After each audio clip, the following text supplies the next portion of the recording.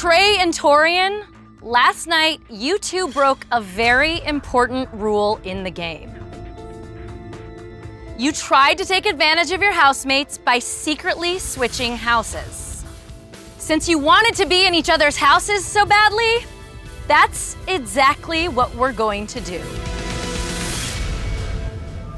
Oh my God. I'm lost for words right now. I can't even believe this is happening. This is Torian. This is Torian who I made out with. To me, in some ways, they're the same dudes.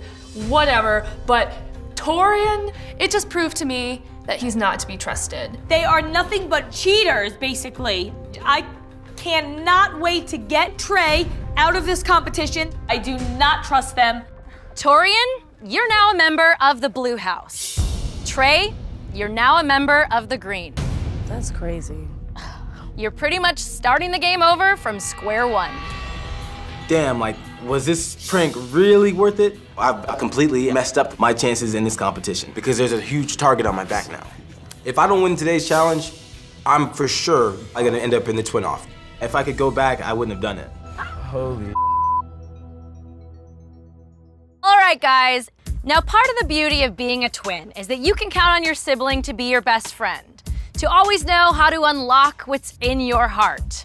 Which brings us to today's Double Down Challenge.